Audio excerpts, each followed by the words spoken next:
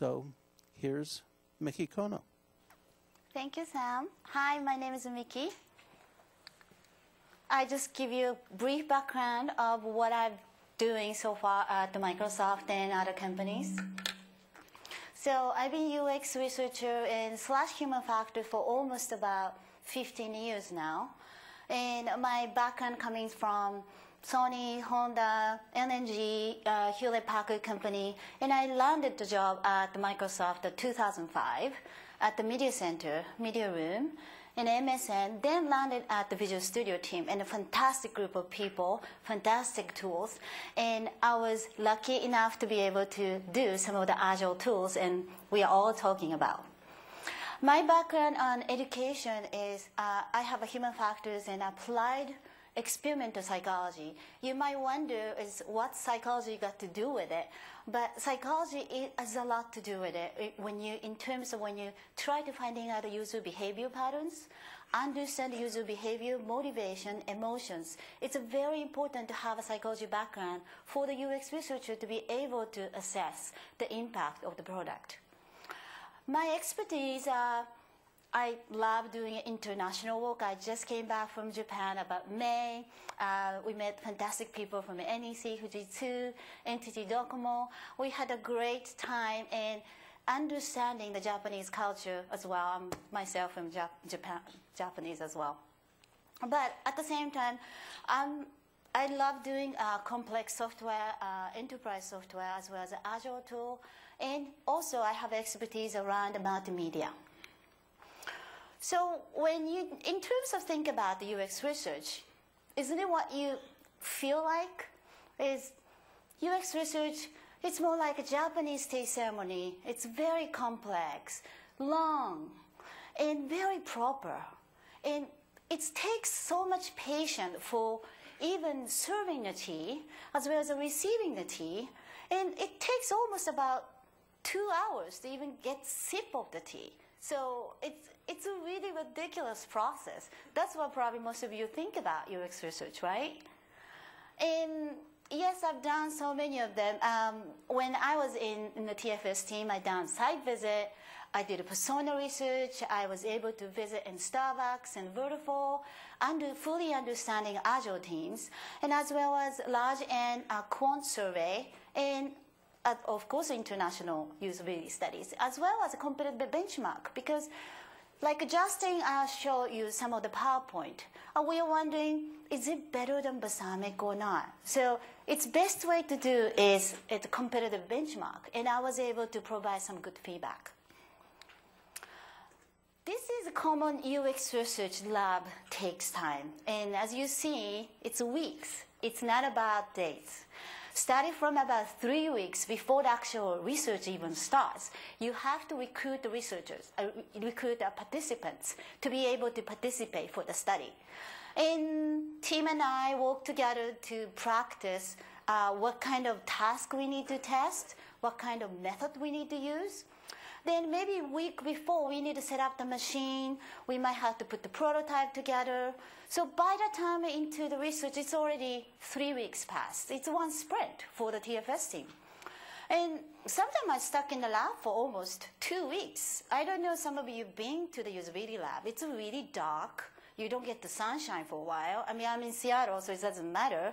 But 2 weeks sitting in the lab, and you're just running a study every single day, it's a really exhausting process.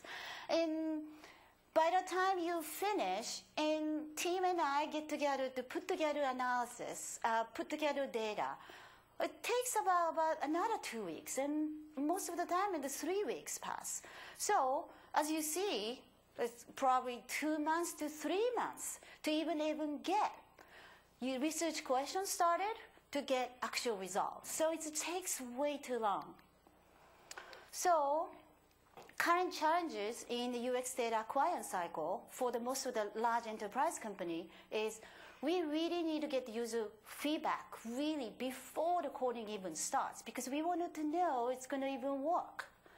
We want to know the feedback in the sprint release now, so we can show the demo to management and ship the product. There's no time. We can't test every single user story, and usability study takes just simply way too long. We need results fast. So we really need to get cycle faster. So when we entering in doing a 3-week sprint, so I have to be very, very creative. So here's what we've done in Agile environment, and this is a TFS team case studies. We did RIGHT method. Some of you may know about the RIGHT method. Rapid iterative testing and evaluation. You can finish the study in 1 day. Quick pulse study, you can finish study in whole 1 week. In persona happy hour, you might think it's like, well, happy hour has nothing to do with actual study, but you know what? I'm not only myself in the TFS team. I want to make sure the team is engaging and understanding the persona profile. If developers and QAs and PMs understand the persona, that's already one step eliminated. I don't have to do the many study as I need to, because often, sometimes I need to educate the team that who is the target. But if we bringing in them to be a mingle and to be honest and open and collaborative, I might not need to do many study. So let's talk about rapid iterative testing evaluation. This is basically the continuous design iteration, and you can be accomplished in 1 day. Usually target it's a very small elements so that you can accomplish in the focus area in 1 day. Design improvement is incremental because every user tests it with a different design versions. So requires dedicated UX researcher because you have to be able to assess the incremental design changes, as well as required to have a dedicated designer or maybe developer to be in the back of the lab. So continue to iterate. Changes in the interface are made as soon as we decided this is an issue, and that issue has to be, solution has to be completely clear. And change the interface is tested with the next user so that next user already are using in a better and somewhat improved design. So assume first person coming in at 9 a.m. could be Steve Ballmer. And maybe Andy Lee, by the time Andy Lee comes in 11 a.m., we might made some changes already. So by the time the last person comes, we have a version 0.5 version of the design. And designer, developer, and researcher, 3 of us together to kind of finalize the data analysis, and we get the final design. This is very agile. These are some of the pros.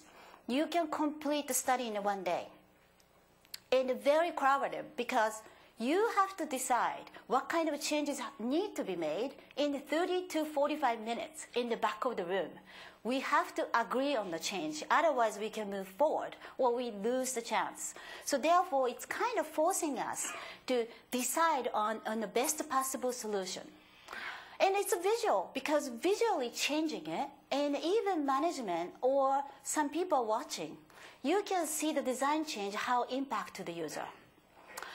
Cost is sometimes it's an issue for the people because developers staying 1 day in the lab. It's a lot of cost, the resource issue.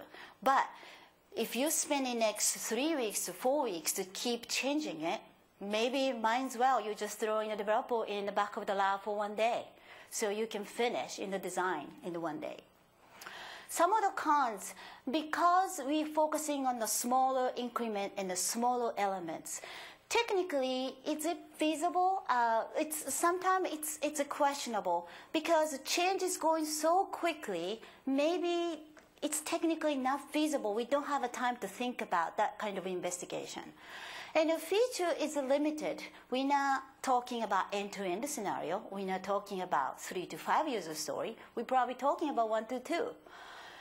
Corridor performance is sometimes misleading because often we use a prototype and mockups. You know the mockups and prototype. When you show to the user, hey, this is really fast, this is great, but it's a mockup, it's not real product, so it could be misleading. So key is to not to test performance or actual quality of the design. Some of the example we use, when I did with Tyler Gibson, he's he's up there right there. He's a great designer. And I love working with him because he can get issue very quickly, precise, very fast. And we typically agree, so it's easier. If we disagree, it's really hard to continue for the right study.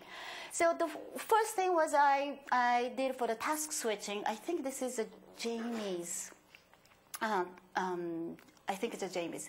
And we decided to have a context switching on the left side with a right click. But user did not like it. So we actually moved to the My Workspace, and they really literally gets it. So we actually sticking with that.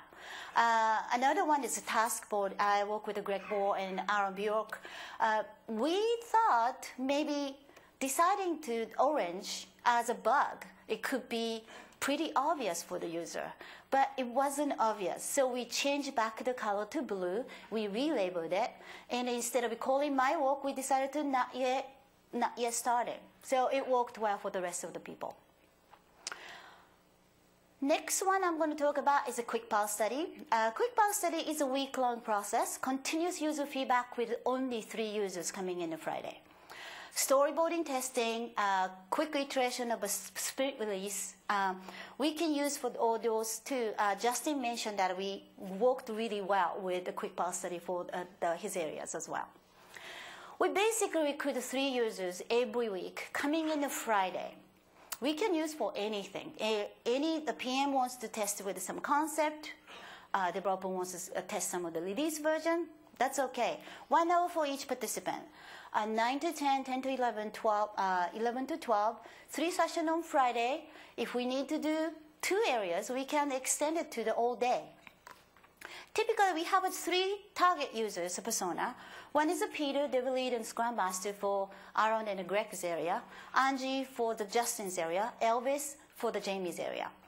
Quick summary of finding is sending out on Monday. So by Monday, team has a better idea what happened. But if team actually watch the session on Friday, by the time Friday afternoon, they have a very good idea what happened with the user, so they can go ahead fixing, creating a new user story, whatever possible. Email results, usually a little bit detailed results sending out to the management so that they can see exactly what happened. And since I was all by myself with the Bing team, Christina Borrow's team, I'm going to use some of the example later on. Her team has a dedicated contractor to run quick pulse study every week. We didn't have a luxury, so I have to do it every other month, but it still worked well. This is as you see, it's not weeks anymore. I remember the full scale study was weeks. Now we're talking about days. Participant recruited, we decided who to target. We pick one of those 3 personas on Monday. And Tuesday, Wednesday, setting up to maybe go through some of the tasks. By Thursday, we have a prototype of coding ready. So Friday morning, we tested. Results is coming on the following Monday, so team can act very quickly with the results. So I'm going to go step by step to show you some of the phase 1 to 4, I think. Planning. So start with planning. Key is to plan ahead. You need, if you have an enterprise like a big company, you must have a usability lab, or you can use even conference room. You need to book that same place so that team knows exactly where you need to go to. So you need to also focusing on the feature area target. Again, you can test with end-to-end, but you can really focusing on the sprint feature areas. How many of them you need to target? You need to get the budget if you need to recruit and give them some incentives. The timing of the study as well. But what I decided for the next year, I'm just going to do it from January to June, every week. Hopefully we get money to do the quick pulse study, dedicated user researcher to be run the study, but who knows. But resources and lab allocation is the key, so make sure to reserve the lab. Now, phase 2, you have to prepare well. You need to book the usability lab or conference room in your case. And we have a pretty very nice observing room, so they can kind of, it's a dark usability lab, so people usually kind of escaping to the usability lab. They're not necessarily watching the user. So they bring a laptop, kind of hang out. It's really nice. But at the same time, if they even look at the user research for observing even 15 minutes, it's still good enough for me that they are actually engaging. Some of the prototype we used for, like the right one is Greg's one. Greg put together some of the sprint planning storyboard. We used it. And Mario put together some of the hosted TFS. This is the actual sprint demo. But we created a testing version to test it. So again, we can be very flexible what to test it.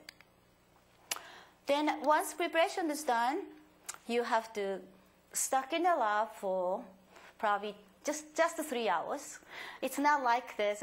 We have a better, beautiful lab actually at the Microsoft. If any of you are interested, I can actually give you a tour. So communication is the key, not just running the test itself. Communication. I usually use some kind of little bit more visual, so it's kind of sticking in your eyes. This is a perception result, standard usability scale. It's very used often for the many companies. This is a combination of user satisfaction, user reaction, as well as the usability. And those three elements combine together to give you a percentage. So 85%. I think this was Team Explorer. Team Explorer did one fantastic job, and 85% for the Team Explorer for this one. And we also sometimes test with the real bits, which required some of the assessing of the performance. So often some tasks are not so good, but some tasks really did well. But the overall percentage was 83%. I don't remember this one. I think this is Justin's area. And sometimes I send out a little bit more detail, the feedback that, well, this area need to change, this area need to change, here's a recommendation and all that. But sometimes it's not enough, and sometimes I have to put together the video clip. Video clip is pretty powerful, so people are watching it, and this is also video actual at the mouse cursor, you can actually saw. So you can send out the video clip so people get the user impact immediately. Some of the application for using my dear friend Christina Boros, another UX researcher, we actually co-funded together at the MSN and the Bing team. And I brought it to the dev to be a little bit more application, the different type of application. But Bing core search, using a different style for the quick path study. They're using a one target user type. They don't have a persona. Core search, as you can imagine, you can just search in the result page and some of the toolbars and so on. So it's pretty simple. But they recruit 3 users every month, but it's a Thursday instead of a Friday. Thursday, and by the time of Friday, results sends out. The focus area is a little bit more specific and focus on the core search behavior. Therefore, setup is a little bit shorter and simpler compared to the TFS team. But they do just informal debriefing only. That's good enough for them because it's very specific. And they send out the quarterly newsletter so that management aware what kind of thing they tested. But sometimes they use an hour and a half, might be overkill for because they're using an hour and a half for each participant. So core search for an hour and a half, sometimes they can't use it entire hour. Therefore, sometimes they do the free format search exercise. They spend 30 minutes just to do the core search. And sometimes they're combining together the eye tracking study, which is important for them.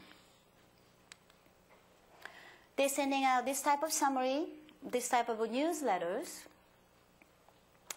Then next, I'm just going to talk about pros and cons. Of course, it's Agile. It's very flexible. So that's why we've been continuing to use it, and it worked really well with the team. And because of minimum advanced planning, product impact is also really immediate.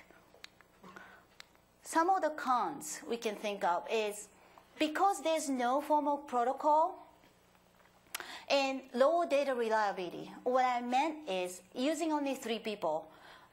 If you're doing a benchmark study, you need at least 16 people. If you're doing an international study, might as well you talk to as many as 20 people. So 3 people only, again, that's why it's focusing on the smaller features and the smaller areas. And like a Bing team, risk of not utilizing users, if you continue to bring in them for every Friday or every Thursday for 3 people. And because of the convenience, a team starts thinking that, hey, why can't we just run quick pulse study? Why is end-to-end, but can we just run a quick pulse study? So it's a risk of not differentiating full study requirements as well as a quick pulse requirement. So for researchers or PMs to running this type of study, make sure that expectation is pretty clear. Some of the applications you can use for quick pulse, it's like sprint-specific work, obvious work, simpler, smaller features. You can just even show the sprint demos to get overall feedback. You don't need to come up with the tasks. Sometimes you can also test with a very simple navigation of scenario. And low fidelity prototype, like a paper prototype, and the storyboards are perfect for the quick pulse. But like I keep mentioning, end-to-end long-term scenario may or may not work because those are required a large number of user samples, complex systems, competitive analysis, benchmark, card sort, surveys, as well as international studies. Those requires a large end to be able to even statistically significant, some of them. So you can't use that for the quick pulse study. Next thing is the fun one, persona happy hours. We are able to do only 2, but we had so much fun. We basically bringing in the new users, real users, and targeting our persona profile. It's just a mingle with our team. They don't get to see the real user often. Developers and QAs and PMs often encounter more customers, but some people are never able to actually see the real user, and they are creating the customer-facing product. So it's important for them to actually face-to-face what kind of thing they come out. They're very honest, collaborative, and as soon as we bring it, hey, we have a food and music and drinks, so it's easy for them to kind of bring them in. And it has to be Friday. Friday afternoon is the key, because otherwise, Thursday, you still have to work next day, right? So inviting designers, PMs, devs, and QA. And it's a really great way to hang out with them. And I myself don't get to see many developers and QAs, but I really would like to kind of engage with them. So a kind of educational session, but at the same time, it's a shocking value too, because user might say something you don't expect, and it's like, oh, that's interesting. So it's aha moment. So as you see, Justin is enjoying Angie happy hours. This is Angie, product owner, Agile product owner, happy hours. He was actually hosting some of the session. He himself is a product owner, but we also have an additional session with Erin. This was a technical computing division. We actually used a real external user to mingle. So I cooked some shumais and sushis and bought some beer, so we had tons of fun. So just wrapping up, goes Agile AUX, we have to really minimize the time through the loop so that we can impact the user much faster in a meaningful way. I'm sorry, I didn't see any hand during the session, so I didn't take any questions. So now is the time to Q&A. But before that, I have to special thanks to Sam to pushing me to do this talk. Christina Borrow for providing the Bing QPS example. Tyler to be able to participate, study. Justin to participate on Persona Happy Hours, and of course, Brian, Lori, entire TFS team and WWS team is a wonderful, wonderful people. So get back to the Q&A. Questions for Mickey? In the back. Actually, if there's any Japanese person, I can actually answer in Japanese too. So feel free, please. I just want to say, do we have a mic for now? Go ahead. Talk loudly. I just want to say that I've seen a lot of approaches to Agile UX, and I've seen it done very, very, very wrong. This is probably the best talk that I've seen on Agile UX, so thank you. Wow, that's great. Thank you.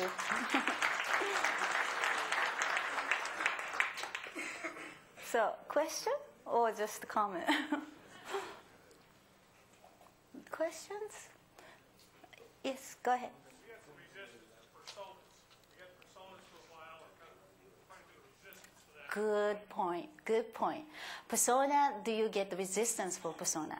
So at the beginning, we didn't have any personas, and because we are creating for the Scrum Masters and product owner, we didn't have a persona.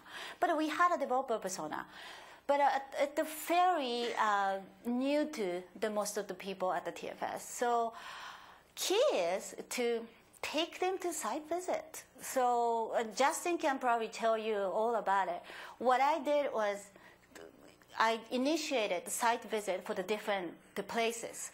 So yes, Scrum Master exists. Yes, product owner exists. Let me take you to the place.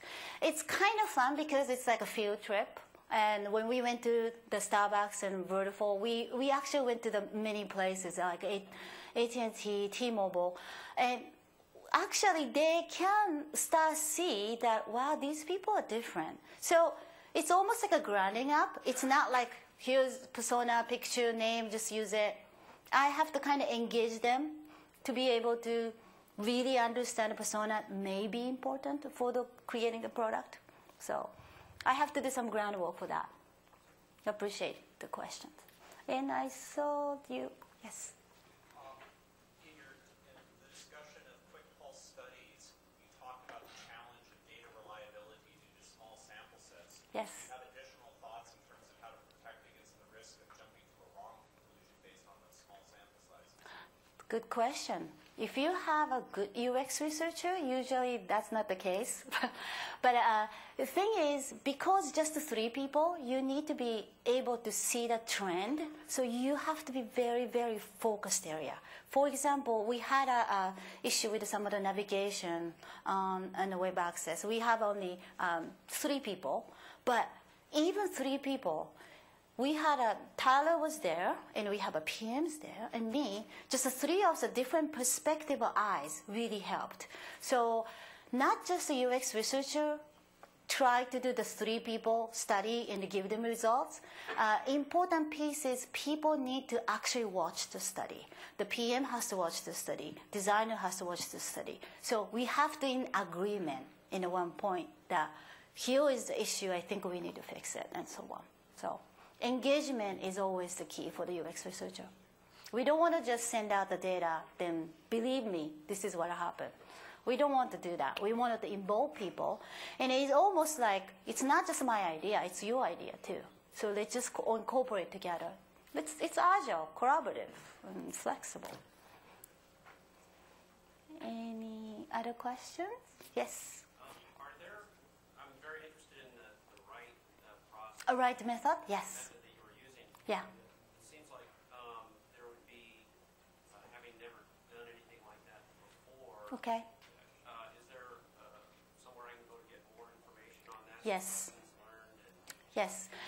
Right method, it's pretty common for common knowledge for the UX researcher.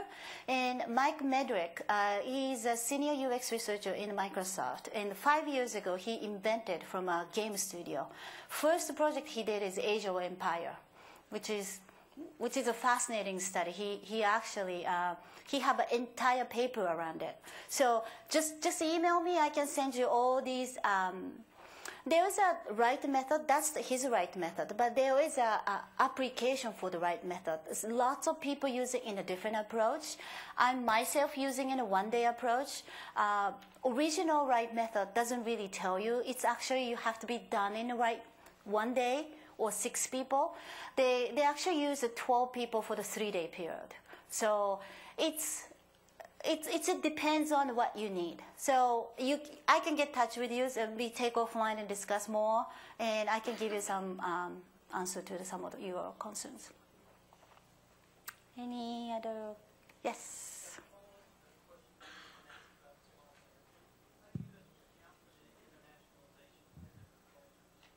Yes, but I didn't, internationalization, it's a good example. You can do quick pulse. You can really do, don't.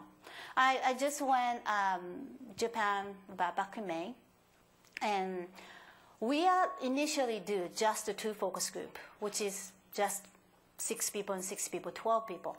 I said, no, we have to do more. So we decided to visit 18 Docomo, and we also visit NEC Fujitsu. We try to get more people's perspective in different companies. Therefore, you can't really internationalize with just 3 people. Yes, it doesn't work. So that's why the application, when I talked about the very last slide, Quick Pulse doesn't probably apply for the international study. So if you have like small elements with actual people, for example, if you're testing with Germans, long letters, may be able to do, but it's a very tricky. I haven't really thought much about it, and I need to have some application toward maybe localization, internalization. Those are the really good questions. I'm still keep thinking about it. Does anybody else have a question? I can run a mic to you. Raise your hand. Right there? Okay. 1 second.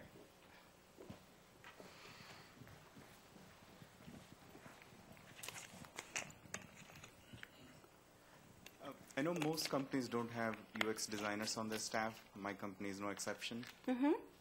What would you suggest the team can learn so as to not give help to the users? Right.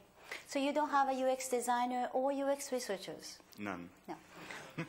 Usually, but don't you have a project managers and program managers?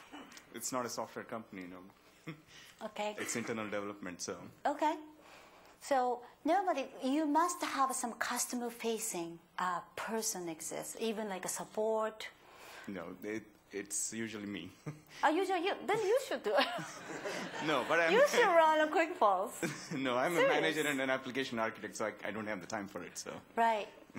But I would suggest just get out the door, make some time, and if you can run every week, that's okay. Okay. But even once a month, having maybe 6 people, 8 people, you could do the user panel. There is a many UX research method exist. Okay. Quick Pulse is just one of the method. If you happen to have a customer facing the person, that person can run it. But for your case, you could maybe bringing in the customer or going to the customer site, or like a focus group. You can finish in one hour. Okay. So just using a variation to be able to meet what you need. Okay, thank you. Any other questions? Okay, right here, and then you. Oh, okay. I was going to ask if you can give some more examples of Yes. the type of instructions or guidance you give to users in the Quick Pulse. Quick Pulse study. Like when you sit them down, what are you telling them to do? So it all depends on the features. Like a TFS team, we have about like 13 different scenarios going on. And even those 13 different scenarios, each of them has a PMs. And each PM has a different user story as well. So it all depends what you're testing. Sometimes we would just want to test with the icons. Sometimes we want to test just task itself. Sometimes we would just want to test, like Justin's one, it's the storyboarding. So it's hard to tell them how to do the storyboarding in a certain way. So we give them a free format. Hey, if you want to come up with a music application on your Windows Phone, could you show me how you're going to come up with? So it all depends. It's very flexible. So whatever you need. And nice to have someone ownership, like customer-facing person have ownership to be able to kind of direct what kind of a question they should do. But I can send some of the examples and script I usually called. I didn't usually have a time to even come up with my own script, so TFS PM team did a wonderful job that, hey, what kind of script do you want me to test? So they can actually give it to me, the entire script, and I can revise it quick, then test it with the 3 users. So that was usually the case. So it was nice. Is the user experience intended to replace user acceptance testing, or is it a complement that's earlier in the process? I would say complement.